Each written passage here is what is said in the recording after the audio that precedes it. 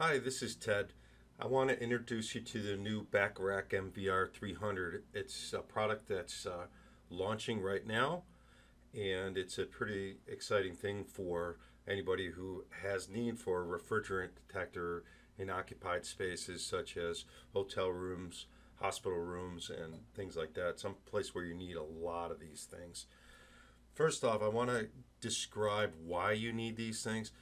I'm not an engineer. However, I can speak to this product. I've sold a number of them. I've sold a number of the old version. I'll show you the differences. But I want to show you why these things are important and what the need is. The first is that you have the ASHRAE standards. ASHRAE is an engineering organization worldwide that is designed to help set standards and that are non-commercial and things that can improve the HVAC refrigeration industry. And one of the things that they do is that they actually take refrigerant, any refrigerant that's being commercialized, and they do a number of studies on them. Actually, they provide them numbers. If a product has an ASHRAE number, such as R12, R22, R404A, I think they're all the way up to like 454, 455 right now. If in order to get that number, you have to provide certain things, and one of those things is that they do a safety check on it. They need to find out if it's safe and what classification it has.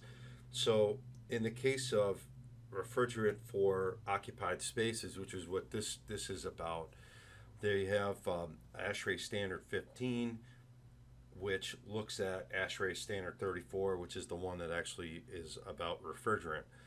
And they come up with what's called a RCL. You can read it on the screen here. Basically, it's a number that they say in parts per million, how much you can have in a small space and still be safe. And in this case, the RCL for the most used product, which is R410A, is 26 pounds per 1,000 foot squared. I don't see 1,000 on there, but it's for every 1,000 cubic feet.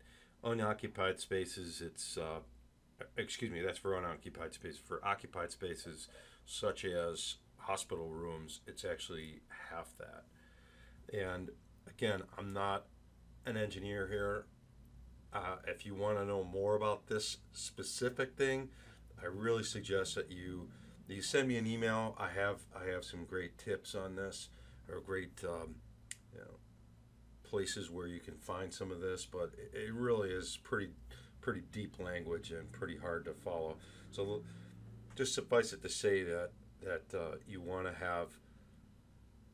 follow these things. So why is that important, and why am I even bringing it up? Well, I searched around and I tried to find a standard sort of HVAC system. This would be like what you would typically see at a house, let's say, or even in a in some buildings. You have basically a smaller or a concentrated refrigerant that is down in either a machine room, or like in my house, it's in the basement, and that refrigerant is in a coil, and the fan blows that over that coil and blows cool air throughout the house through a series of ductwork, and you lose some of your efficiency in this ductwork, because that ductwork's going to be warm and you're blowing cold air into it, and it's going to take some of that energy. But it also is blowing it all in a large area from a very small charge here. That hasn't been a problem, because if you have a leak in your house, like in my particular house, I have roughly 10 pounds of refrigerant, blowing it through a 2,500 square foot house. It's no big deal. However, when you go to these VRF type systems, you have, this is sort of a typical look of a VRF system where you have the evaporator or the refrigerant coil is right on the wall. Very, very efficient. I have a room in my house where I have one of these, and it cools the room off right away, as compared to my central AC units, which takes a lot longer than that. But again, the refrigerant is right here in the room, and I try to find some good pictures of what that would look like. There's your unit here, and it's blowing. It's putting refrigerant into each one of these rooms. In this case, you have a little bit larger unit. I did have one that I saw from Daikin here that is a little better description or view of it. You have your condensing unit outside, and you have your evaporators inside with refrigerant. Now the issue becomes is that if you had a catastrophic leak, the refrigerant could potentially dump the whole charge into one room. I'm not saying it's going to happen, but it could happen. And if that were to happen, it could get into dangerous levels, and that's where the ASHRAE gets involved with their standard. So what can you do about that? Well, you can design your place to take that into consideration, where you don't have confined spaces with evaporators right in them, or put that out in a larger space and have the smaller rooms without it. But suffice it to say, that's not always possible, and you're sort of forced to make some decisions on how to lay these things out, and it's something that people are doing every day. Now, why would someone go with a VRF over another product like the central air system, or even a chiller, which is a little bit different design? Why would you go with it? Because they're very, very efficient. You can run heating and cooling. Like this picture, you can run cooling in one room and heating in another. You can they have the variable speed motors and the variable speed fans and compressors, and they're super efficient. And I can honestly say they're truly quite a product. I'm very enamored with them, as are a lot of engineers around the country. So let's go into it. What can you do for these occupied spaces? Well, we have a leak detector that is designed to be somewhat like a smoke detector.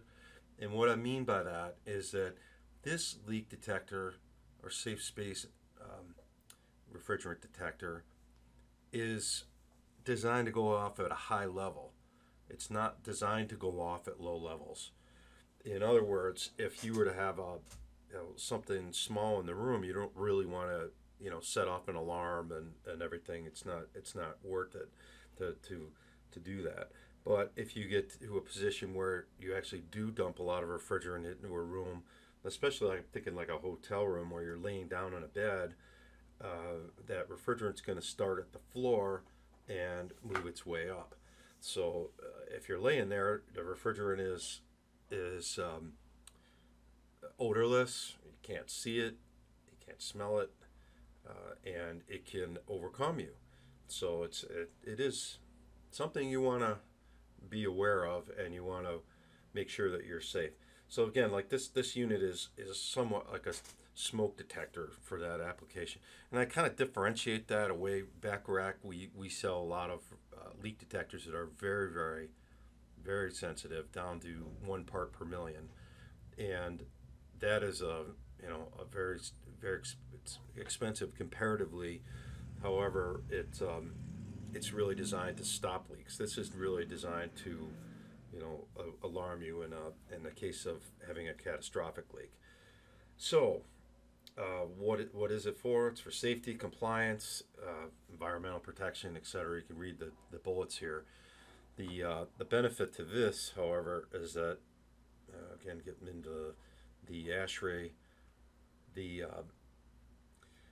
there isn't something right now that says you have to have these in rooms. In the United States, you don't necessarily have to have them in. But the question is we know that everything is going, every time that something's put in the ground in a law here, it starts moving forward and forward. And overseas they are already required in occupied spaces, and in the United States we really do recommend that you use them. So what is it? I've already shown you that slide. I'm going backwards here. Here's your typical application. Like I said, in a hotel room, you see it here under the bed nightstand. It's low. You don't see it. Offices where you got everybody in there, you can dump the whole charge and not even know it. You have building owners, architects, just anybody who's building any of these VRF systems really should be looking into these as a safety precaution. Why the MVR300? Well, I want to show the original one that we had. Bring that over here. This is one that is made by Marco, which is a Bacharach company. They put this out for a number of years, and again, we've sold tons of these. And the unit is in a metal box. This is called the IAM100. It's in a metal enclosure, and it has a sensor built right in, and the alarm and alarm. But the problem is if you put it low here on the wall, you could knock into it because it was not surface mount. So typically, what people would do is that they would add in this extra sensor here, and they put it behind a wall box. And if you've seen the IAM or used it, that's just probably what you've done. So that is a lot harder to install, and it's a lot harder to install, and it didn't have the communications that the new one has. So the new MVR, it was designed from the ground up to be a lot easier. And there's your standard dual gang electrical box, and you put that in the wall and you pop this thing right in, and you can see on the right hand side it's flush mount. You're not going to hit it. It has the alarm right in it.